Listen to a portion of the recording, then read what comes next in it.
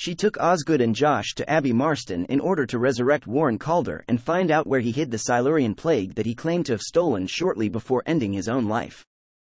This was revealed to be a ruse by Calder, who wanted Kate to resurrect him in Abbey Marston so that he could use the stone circle to steal a new body and cheat a terminal illness that he had been diagnosed with.